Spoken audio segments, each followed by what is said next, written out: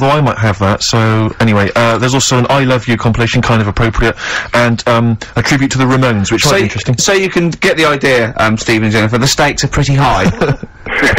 Okay, here we go. Extra Family Fortunes. So, fingers on the buzzers, just both go, wah!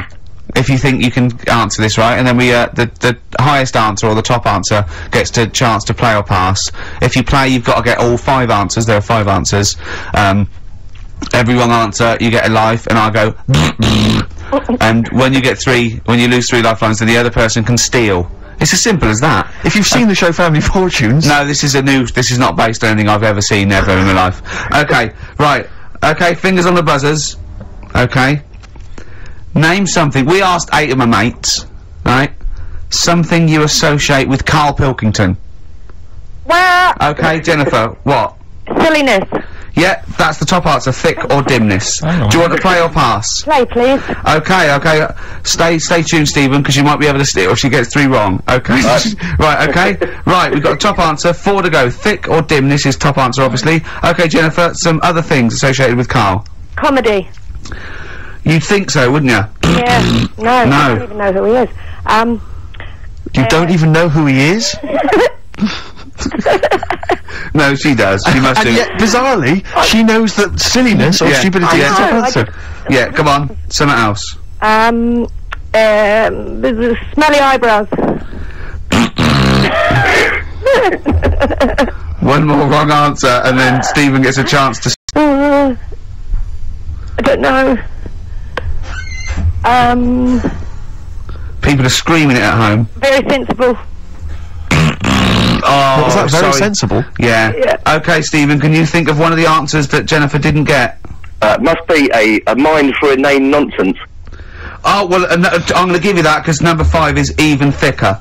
So, yeah, what you missed is, our top answer was thick or dim, second top answer was Manchester, third was Roundhead, 4th was airy Chinese kid, and 5 was, even thicker. So, I think Stephen's the winner there. Yeah, I think he's done well. Yeah. You enjoy, Rammstein, and you get, the Stone Roses and an I Love You CD. So that's the pilot for this show, okay? When Blockbuster's all over, we're gonna phase in Extra Family Fortunes. Carl, thoughts? It's not that good, is it? Why? It's not that good. Just... I'm not that happy with it. Why? Why? Yeah. Just... What else? What? No. You're definitely right about that top answer. Well, thanks, right, so, Stephen wins all those prizes. Yeah. And stay on the line and we'll take your address. And we'll send something to Jennifer as well for even bothering to talk to Carl. So what's this, Carl? What are you playing now? Badly Drawn Boy. Yeah, excellent. Bye. We're doing Rockbusters then. Later. Eminem, Sing for the Moment on XFM 104.9, with Steve Merchant, Carl Pilkington. Right, Carl, moving on. Got a lot to cram in. If you yawn again, or pick your teeth, or chew, can I just, sometimes I get told off by Carl, he gets a little bit sulky if I slag off the prizes that he sources for each competition. This is from Rob in Croydon. He's a former winner of Rockbusters. Yeah. He said he didn't even know what the prizes were going to be when he entered. He won, and sure enough, for one night only, he was a hero. The following morning, it was just Rob again, and all I had to show for my triumph are 5 compilation CDs I'll never listen to. Yeah. And 2 DVDs I'll perhaps get £9 for on eBay. Please get some decent prizes. Ricky, you're BBC's golden child of comedy. What are you doing? How many of your listeners really are into Stephen Polyakoff's The Lost Prince? No one. That's how many. Now that is a winner. That's someone who's got a reason to like us and like you. I think he's got the same attitude as Steve when you give him something for free. Yeah. Sorted you out with NERD tickets for last night. A lot of messing around, a lot of phoning round going on to get you them tickets. Yeah. Come in today. You enjoy the gig. Couldn't be bothered going, Carl. Typical. Yeah. I didn't say I couldn't be bothered going, Carl. You just assumed that was the case. You're right, but the point is this, Carl. Once you've given me the tickets, they are mine to do with as I see fit. The thing is, what annoys me is, right, I bet he hasn't even listened to them CDs. He might find something on there. That's his point, I think. But, to be fair. But I don't want to give him stuff that's too good, because then they'll listen to CDs instead of XFM. Of course, there's always careful planning. So you always got an answer. Carl, you're my hero. We don't care, do we, Carl? Well, I think the prizes are alright, considering what they've got to do. Do you know what I mean? Yeah. Right. It's just a bit of fun, for God's sake. So, please do not blaspheme on air. Something else we're giving away. Go on. The Shining. It's more throwing away, isn't it? Once again, is it on video? Once again, it's on VHS. Just because you buy it out of your own money, Carl, stop being so mean. And I want to watch it tonight, 'cause it's one of those films that, So you're gonna watch this video, and then you're gonna send it to someone as a prize? Yeah, it's one of them films that... Sorry, you just said yes to that without blinking. Oh, yeah. You don't think, like, Les Dennis doesn't have a quick go in the car on Family Fortune before he gives it away? It costs Jim Bowen has a go at those his nerd towel racks. It costs $5.99, Carl. Okay, this is Carl in the classic The Shining. And what's the question? Well, we might ask that afterwards. Okay, then.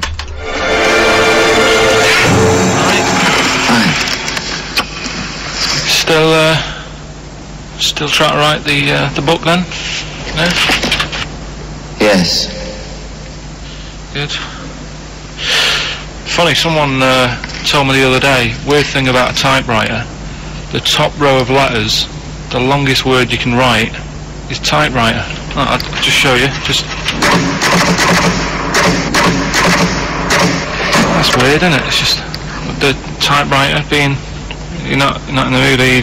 You're in one of those grouchy moods again, that you get into when you're writing. I'm not being grouchy, I just want to finish my work. Yeah, it's just being a bit funny, a bit offhand and that. Let me explain something to you. Go on. Whenever you come in here and interrupt me, you're breaking my concentration. You're distracting me, and it will then take me time to get back to where I was. Understand? Yeah, but I just was coming in to try and cheer you up, you know, if you... I mean, I'm full of ideas as well, you know, if you're having a problem coming up with stuff, got loads of ideas you could write about. The other day I read about this airy Chinese kid. What do you want me to do about it? No, it's just that it could make a good book, do you know what I mean, sort of follow him round. That's swell. Well, I'd buy it, you know, but if you don't want to know, don't bother doing it, but, do you know what I mean? Just airy Chinese kid, it's weird because they're not normally that airy over there. Yeah, this kid caked in it, but if you don't care... I wouldn't touch one hair on his goddamn little head. You wouldn't have to touch any hair on his head, like I say, he's covered, leave the head alone if you want, touch his hands, he's totally covered in it, but... I love the little son of a bitch. Well, don't go that far, you haven't met him, but I can sort it out. I'd do anything for him. I don't think you'd expect that much, just take him to the barbers 3 or 4 times a week. You know, he's a good little kid. In fact, I'll do it. I think I'll write a book on him. Yeah? How do you think you can handle that? Yeah? You're not too busy, are you? Well, yeah, I'm pretty busy. I've got to sort out some monkey facts for the show this Saturday, but I reckon I can still... Why don't you start right now and get out of here? Well, if you're going to be like that. Couldn't borrow a pen, could I? See you later. There you go. Haunting stuff there. Carl Pilkington in The Shining. You know, in the film, Jack Nicholson goes crazy because the suggestion is he's maybe possessed by demons that maybe are in the hotel. But you know, if I was stranded in a desolate hotel, removed from all human contact with Carl, I'd go mental with an axe without being possessed by demons. That's more chilling to me, trying to get some work done and you keep wandering in. I'm trying to get Carl to spend a couple of days in the caravan with me. Just for the head of it. And he won't. I've offered him money, won't I? I think it'd be a great laugh, wouldn't it, Carl? Oh yeah, great. That would be terrifying. No, I want to film it. I just want to film it. Like a little video diary. There's Carl there, he's just waking up. Well, if I was stranded in that would be like being... I may as well be with Freddy Krueger and Jason Voorhees. That's more scary. The thing is, Ricky doesn't mess you about as much as he messes me about. No, you see, you've given him an inch. You've given him an inch and he's taken a yard. 12:30 you got in today. In 30 minutes between 12:30 and 1. The old bin lid on the head, if you wanted to do that again. Yep. Squeezing my head, think he had a go at.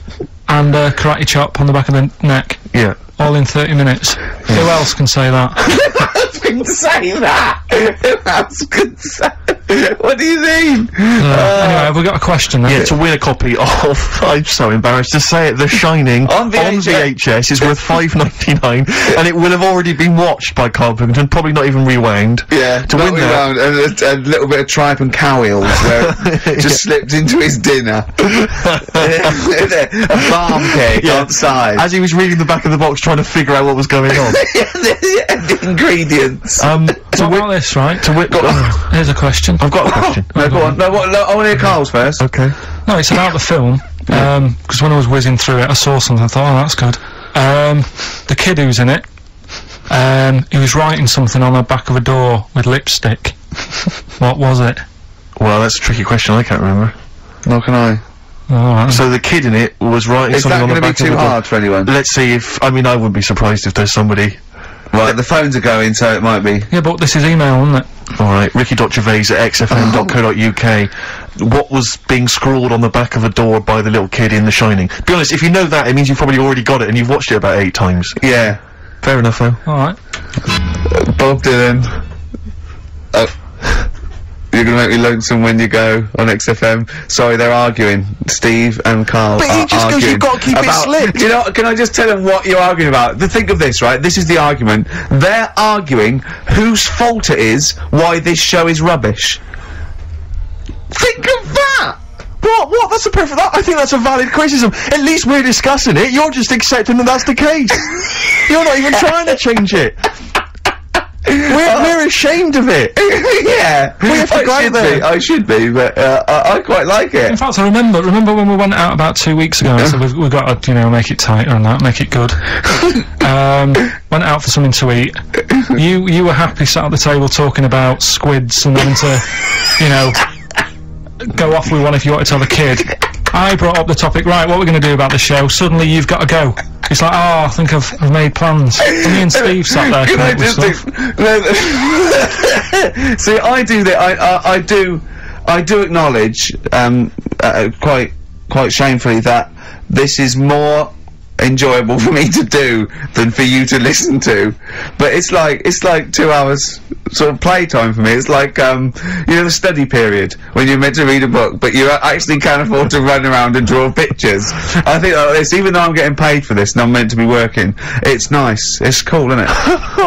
not for the listener, but for me. But the problem is, the only way we can improve this show, Carl, to be honest, the only way we can make this good is if the 3 of us resign. Yeah. And they replace it with someone else. Yeah, but Carl, you're getting flustered and you're getting stressed, because you're, I don't know what, I was saying, answer the phones, you were letting them ring, you're still letting it ring. You're still letting people phone. You go, oh look, leave that. And people have phoned in, good enough to phone in, to ask for something for free. I think you should at least answer the phone and say, it's not worth it, the prizes are rubbish. Well, whilst I'm doing all the other stuff, maybe you can do that. No way. Right then. But to be fair, Rick, I'm not accusing you of being lazy. No. But you're sat on a chair and yet you're almost vertical. I don't know how you've done it. It's like you're almost asleep, but you're sat on that right chair. I don't know how you've angled yourself in that way. I'm gonna have a bad back when I'm, in old age. I'm just gonna be bent double. Right, so come on now. Pretend we're starting now. Okay. We've just started the show now. Yeah, it's 2 o'clock. It's right. XFM. It's the Ricky Gervais show with Steve Merchant and Carl Pilkington, or our show. It's our show. From now on, I'm at least cutting up the blame as well. XFM 104.9. What do you want to know? Funny thing happened to me on the way here. Okay. Actually, it was about Wednesday or Thursday. I was walking on Charing Cross Road. I was on my way here actually to meet Carl for a drink, and this little fella came up to me. I think it was an overseas student. He's sort of like a student type, but he had an accent, and he came up to me and went, "Excuse me, are you one from the office?" And I went, yeah. He went, would you sign a script book of the office for me? I went, yep, by all means, yeah. He went, can you come to the bookshop?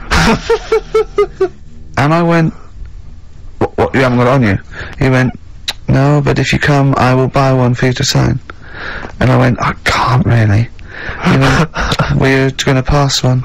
I went, I'm not, no, I can't. He went, and he went, he went, oh, I was just in Waterstones earlier. I didn't go. I went, oh, sorry. He went, you could just. I went, I can't. He went, okay. I went, I'll sign something else. Have you got something else I can sign? He went, of course. And I signed a pamphlet or a brochure or something for him. But I love the idea. Imagine me going with him. I'm queuing up, and I'm in the queue. He's going, are you okay? Yeah, fine. Can you just hurry up? And he gets there, and his switch doesn't work, and he goes, can you lend me £10? Yeah. I mean, imagine that. I'm a little bit annoyed you didn't go with him, frankly, because that would have been a sale of our book, and I get a little cut from that. Well, behind him was Salman Rushdie. Going, can we hurry up? Because I shouldn't be out. I'm getting a lot of funny looks. And, I thought it was very odd the other day, we were walking along, and Ricky often gets bothered for an autograph, and, some Japanese people who I think were tourists, they appeared from behind the corner, and I thought, this is odd, that, you know, they seemed like tourists, but they're obviously gonna ask for an autograph. And they just handed him a camera and said, excuse me, would you take a photo of us? And they didn't recognise him, I was laughing, I was thinking, right, so now Ricky stood in the street, people are recognising him as he's taking a photo of 3 complete Japanese strangers, and I imagine them getting home, and so saying, and here's the one we had taken by Ricky Gervais. Taken with Ricky Gervais? No, taken by Ricky Gervais. From the office. Isn't that brilliant? Would you come to the bookshop with me? The life of a minor celebrity. Not really. Times like these, Foo Fighters and XFM 104.9. Carl, let's build up to Monkey News. Do you want to give the competition answer and winner? Yeah, we did the bit on The Shining, me acting out in that. Yeah. And the question was, the kid in the film The Shining, he, after, like, the devil had got in him and that.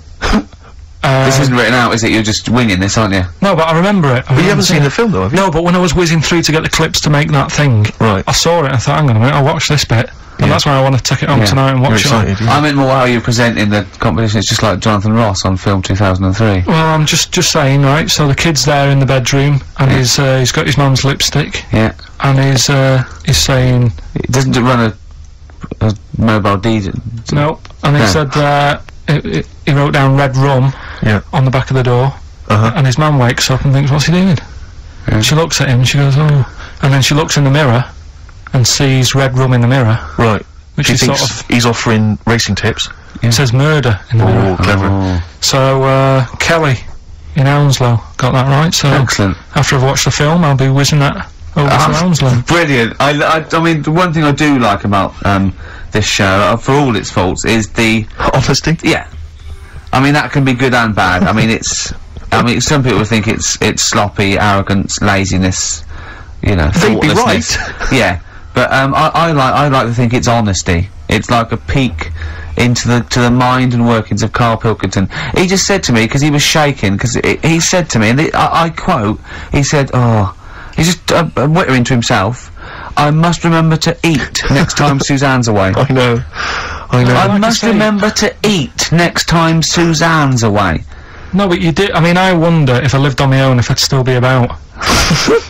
Because I just neglect myself.